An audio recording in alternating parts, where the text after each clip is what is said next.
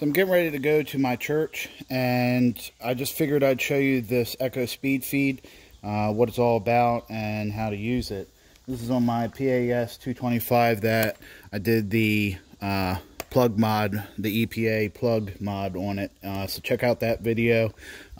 Really runs like a totally different machine now. But anyway, with this head, what you want to do is, if you'll see this arrow back here in this little point, you need to line it up with these eyelets. So just spin it around, and then I'll show you what I like to do is it takes about 20 feet, and I'm using for now just 80 thousandths line. I got this for free with the dealer, so it takes 20 feet, so I'll take off 3 arm lengths.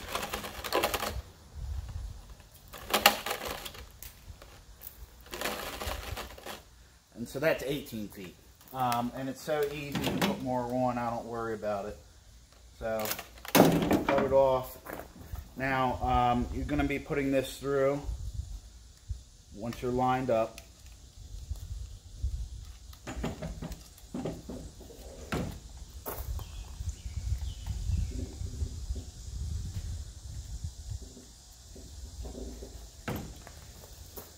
And then what you're going to need to do is find the end.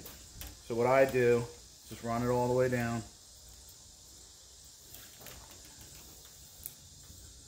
And then that's it.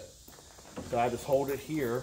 What you're looking to do is hold this with one hand and this top ring with the other. And just clockwise motion, spin it up.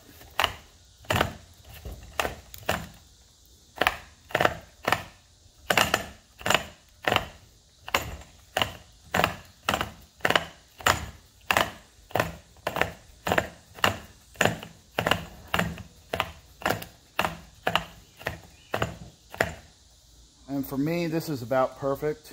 I run it without the guard on it. It allows me to trim a lot easier, a lot better visibility, have a little bit more line out. One thing that I will show you is, in order to trim, I leave it like this, obviously, but to edge, if you take this head, and I flip mine upside down, it won't lock here. But if you have this locked down good enough, your attachment's still secured.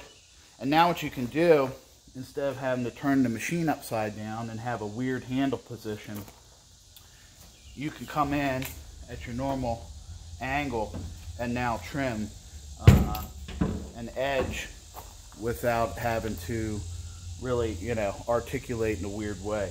But anyway, this was just a quick little demonstration, not so much a detailed review or anything like that, but I will say that this is my favorite head, and only second to the Stihl.